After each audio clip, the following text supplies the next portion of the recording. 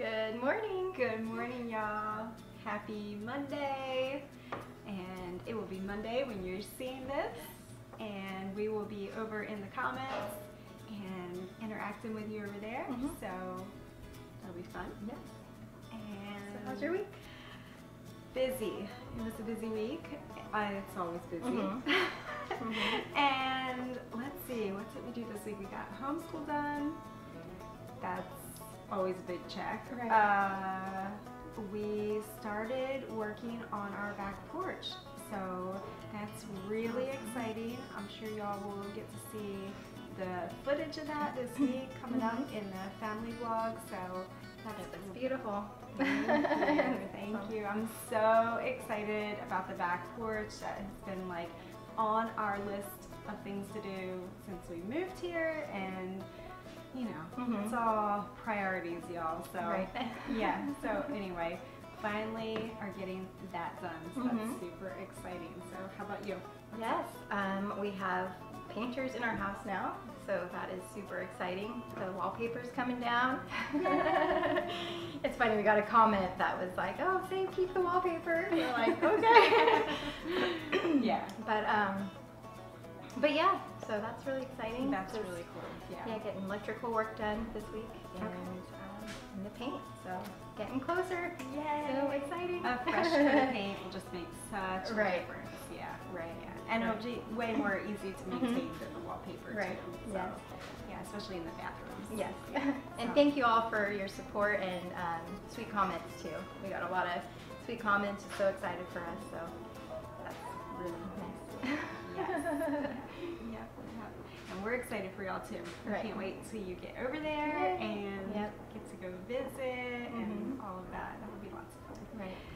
So this week we're talking about a really interesting topic, and it's something that I think we both have some experience with, and that is homesteading with little children. Right.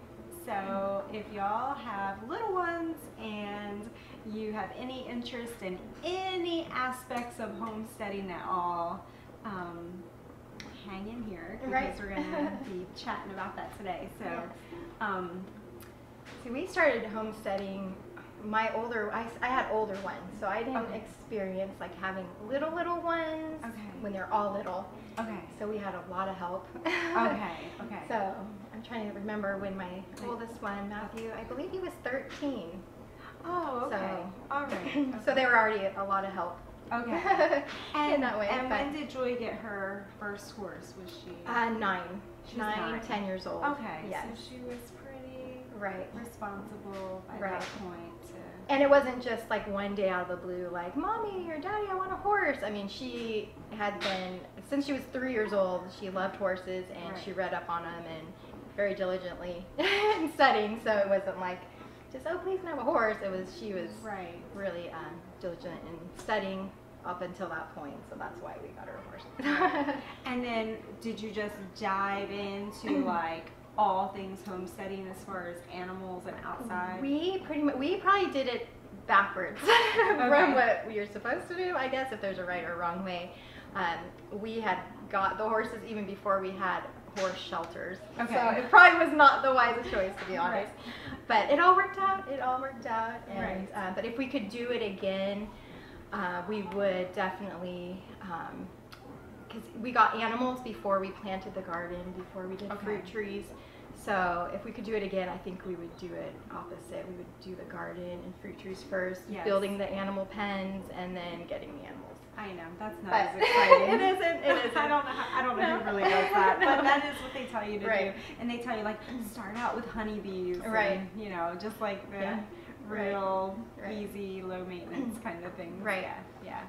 So, so you had helpers built in, and then how interested in homesteading was your husband at that point? Very interested.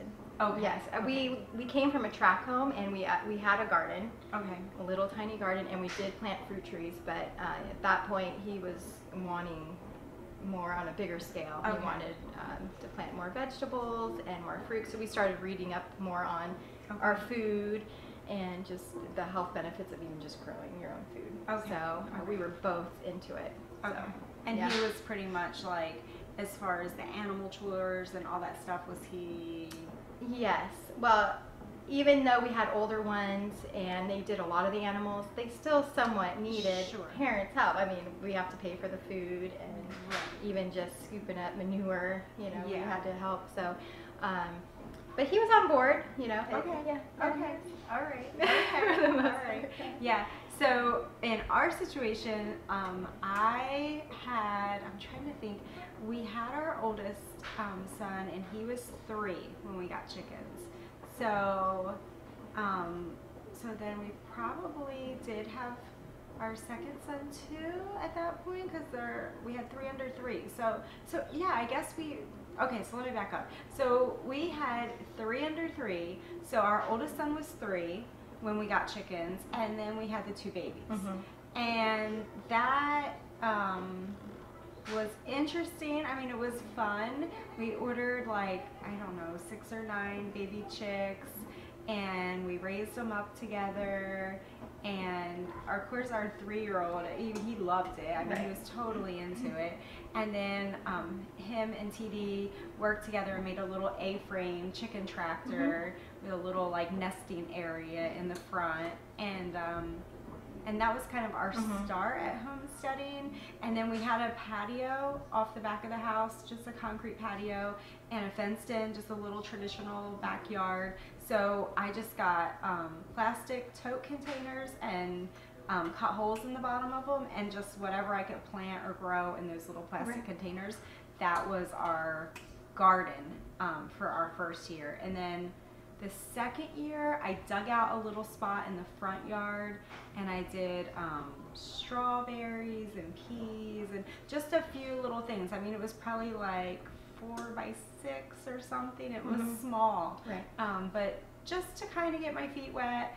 And then I had a friend at the time, and she came from a farm. She grew up on a dairy farm, but then she moved to the area where we were, and her husband was like, no way, you are not growing anything here. Like, no, like he was totally against it. Right. So she was so funny. She would sneak and plant like lettuce and tomatoes like in her garden beds. So it would be like flower, tomato plant, like it was like the funniest thing. But he said it was fine as long as she kept it in the garden bed, then it was okay.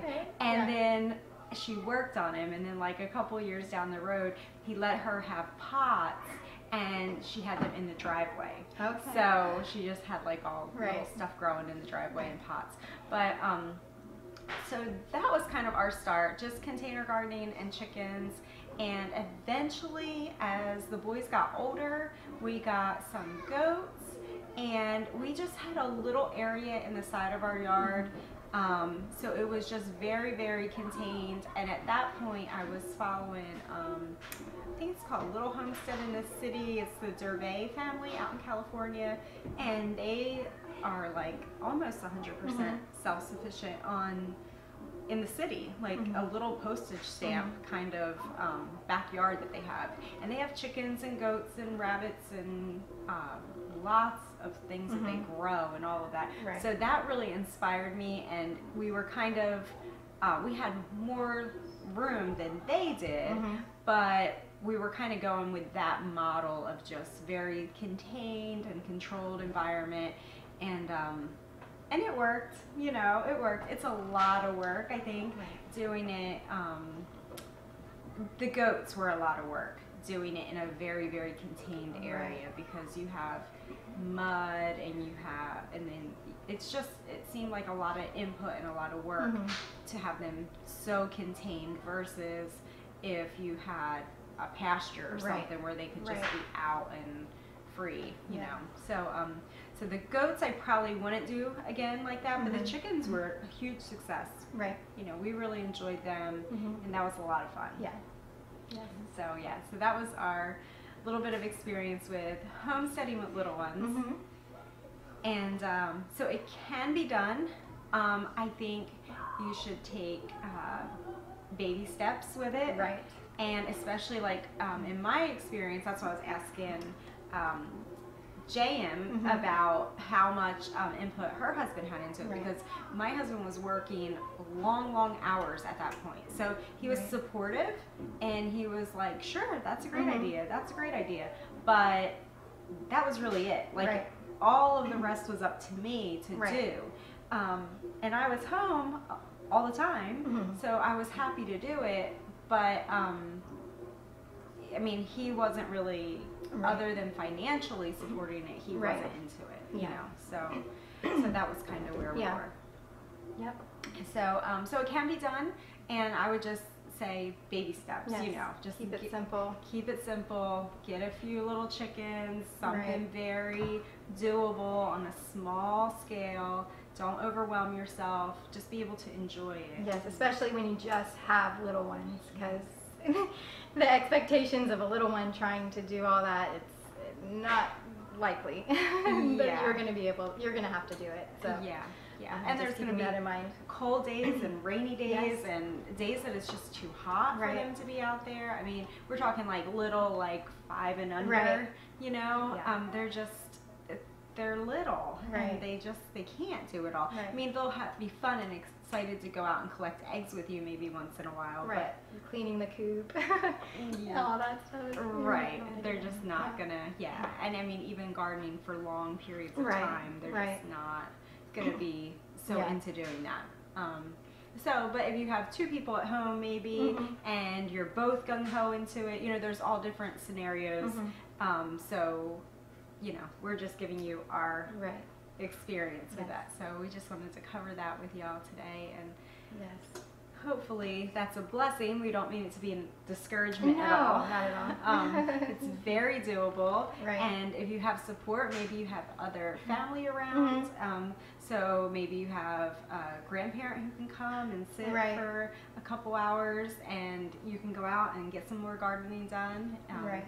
You know, there's all kinds of and even something to think about, I just thought of this, that if you have older ones and you send them to school too, you're going to be stuck doing a lot of it too.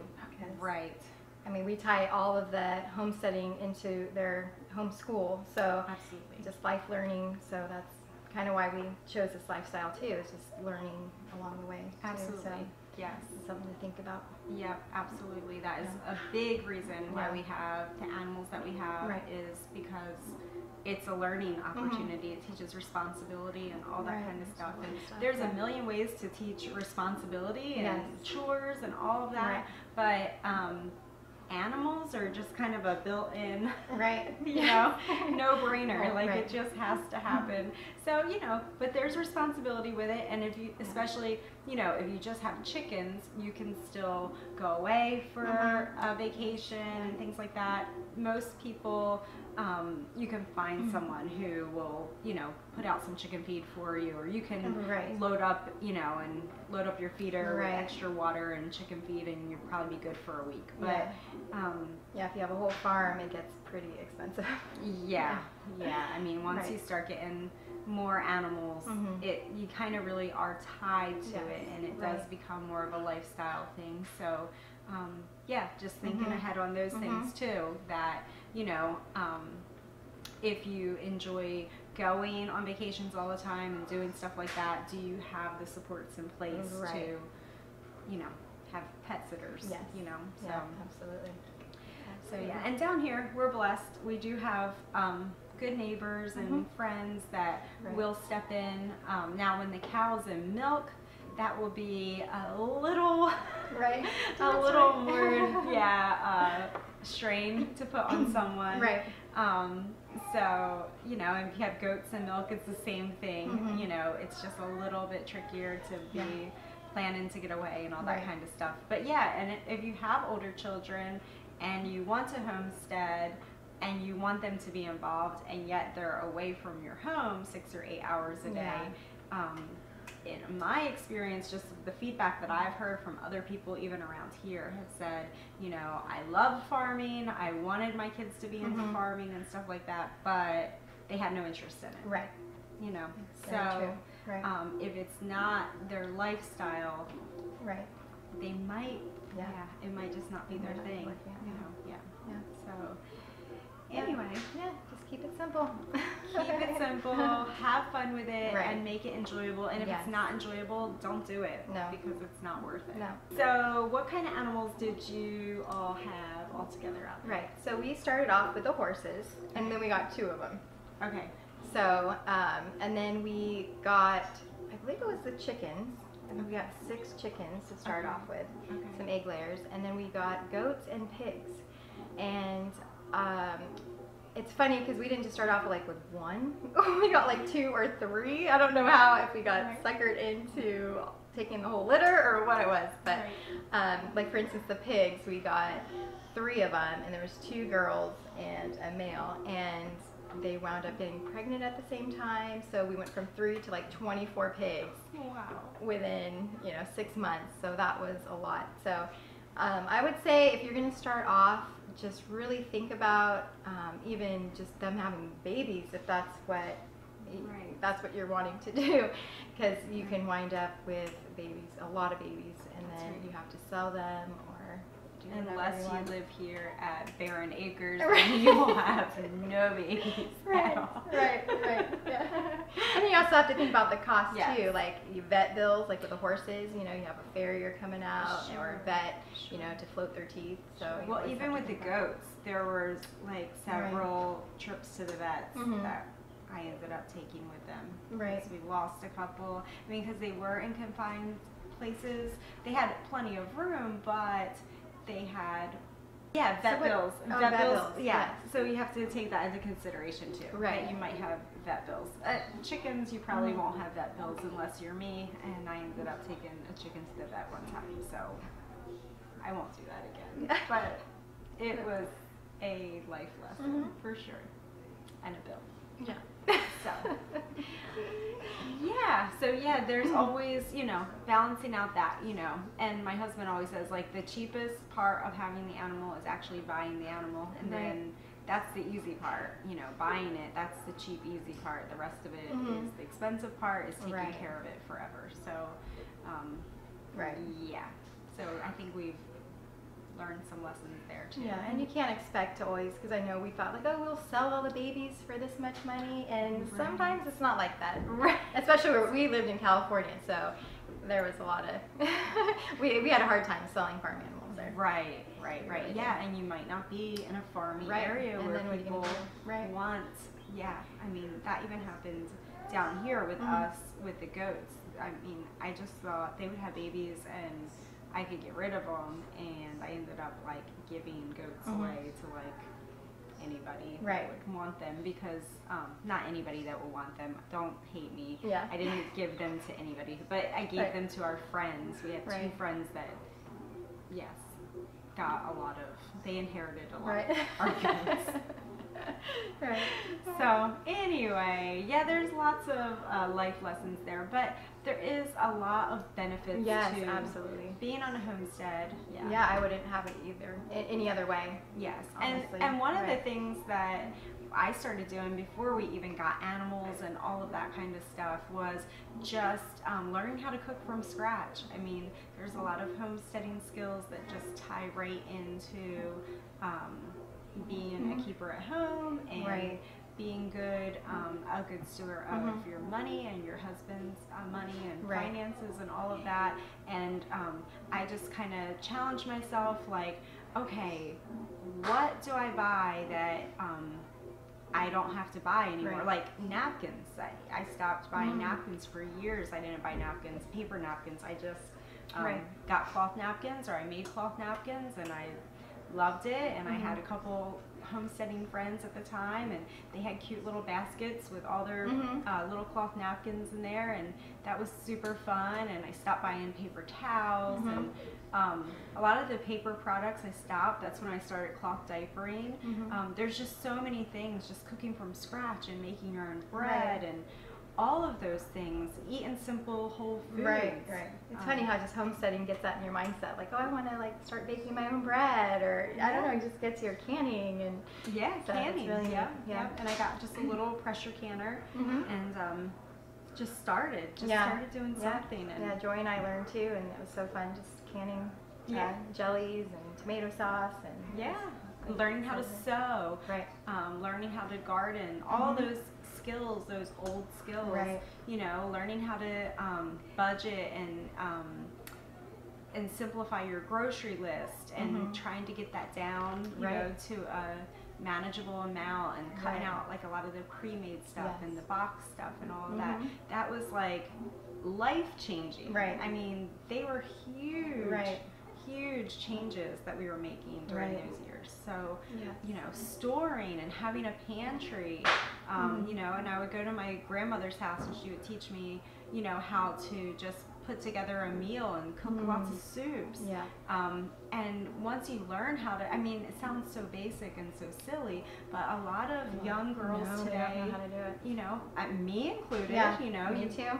You know, you didn't know how to make soup. Like, if it didn't come from a can, how would you make it? You know, there has to be a recipe for it, you know, and then you learn. So. Yeah, and I think a lot of people probably don't know that about us either. Like, I was not raised on a homestead at all. Like, I went to school. I lived in a condo for some of my life, so this is all new. So I know if I can do it, y'all can do it too. right, yeah. So, and then, did you teach? Did you actually? Yes, child care. Yes, you did? Kindergarten. Okay. Yeah, and so, and you came from teaching and having a teaching career. kindergarten.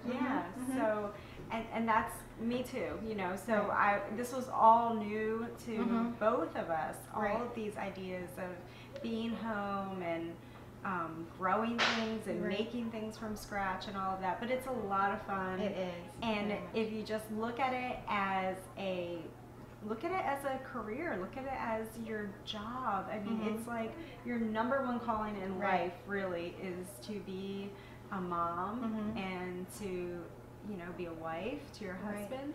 To serve your family. To serve your family, yes. And even if it is just you, maybe you're just a young lady who's just starting out and maybe you're not married yet, but just learn as much as you possibly can about raising children and cooking and managing a home and taking care of a husband. I mean, I would just encourage you just to study that out, just like you were going to study out any other career or whatever. I'm just saying that for lack of a better word.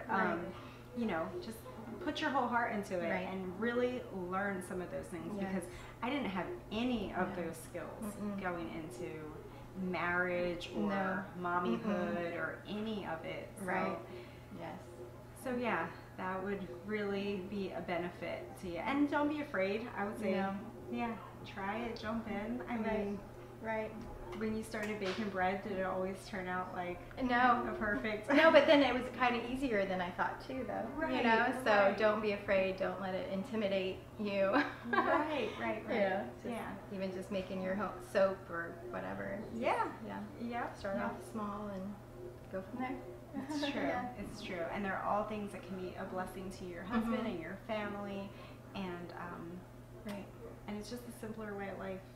We just really enjoy it. I mean, I don't think, you know, we might go back on some things here and there, you know, like I have obviously bought paper plates and paper napkins, as you all know who have followed our channel. So you go through different seasons of life, but the general idea and concepts, you know, those life skills that you learn, you do carry with you. Yes, you do. Yeah. Even just being in the RV now, I miss it so much just to be able to make like a loaf of bread or something, because we just don't have the space to do it. So you do miss it, like after you don't do it for a little bit. Just, we're excited to get back into that. Yeah. And then passing all those skills on to your children, and it's amazing. I mean, my boys can make kinds of things. It's just incredible. I mean, this afternoon we had some soup and we had guests over, and one of them came in and I said, I need some drop biscuits, and he went ahead and just whooped up some drop biscuits and put them all out and went back outside and kept doing whatever he was doing outside, and I was just like, praise the Lord. I mean, that's awesome that, you know, they have that skill to do that and they're not afraid of it, you know. Yep, so we just encourage y'all. Yes. And it was a blessing to y'all. Yes. yes, we'll see you next Monday. And we'll see you right back here. Alrighty. Next Monday. Have a good week. See y'all. Bye. Alrighty. Why did it feel like